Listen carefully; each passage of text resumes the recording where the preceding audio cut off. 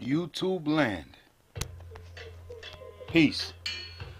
I just got a quick question I want to ask, because a few years ago, I made a video called Contacting 50 Cent.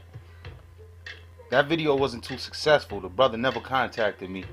And it was about a real serious proposal about solar energy. And now we see solar energy is taking off. People are making millions and millions upon it. So I'm going to go to school and learn how to be an energy auditor or an energy rater first, and then I might parlay into the solar energy field. But this question is for another big in hip hop, Jay-Z. Honest question. I think the people deserve an answer, and I don't know if you're strategizing because you're a real smart brother. You know what I'm saying?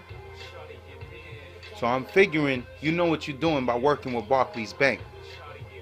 You are aware that these people potentially held your ancestors in bondage. So if you playing their game and you feel you're gonna beat them at their game, then respect due. Go for it, brother. But if you just doing it for 33 pieces of silver or $330 billion or whatever you think you're gonna earn off of that, it's not worth it. You could gain the whole world and don't have no soul. So I'm talking straight to my brother from Brooklyn, from Marcy Projects, Jay-Z. This message is for you. How do you sleep at night knowing that you work with Barclays Bank and that they were major slave holders? That's how you get it in? You go hard, my nigga. You really go hard. And not for nothing, I like your music, dude. It's a lot of mixed messages, a lot of subliminals. There's a lot going on with your music, but when it comes to music, you make good music, dude. I respect you for that. Tell Kanye, I respect him for his good music. Jay Electronica.